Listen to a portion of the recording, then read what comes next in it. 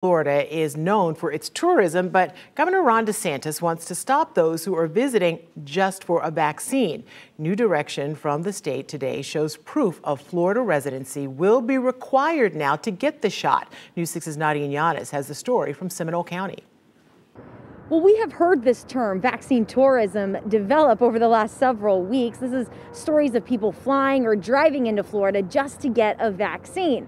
Well, the governor and the state trying to put a stop to that, now requiring some sort of proof of Florida residency before you get that shot. It's a new kind of tourism for the state of Florida.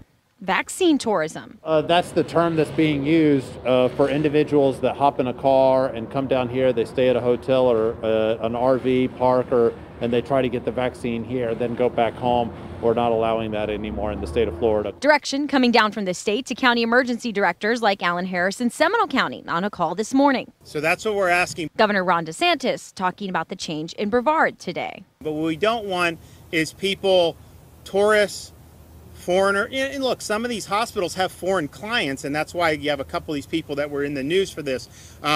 But we want to put seniors first, but we obviously want to put people that live here first in line. Especially after the latest data from the state's daily vaccination report shows more than 36,000 people who received the vaccine are from out of state.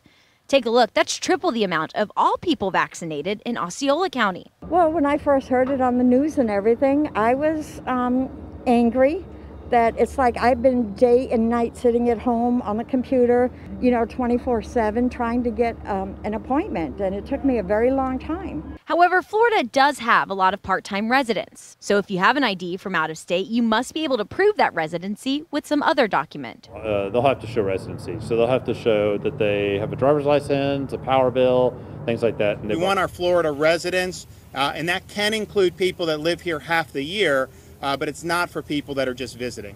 So this new requirement that you must show proof of Florida residency begins tomorrow. Here in Seminole County, they say if you were out of state and received your first dose, you are grandfathered in and will be able to receive your second dose. In Seminole County, I'm Nadia Yanis, getting results, News 6.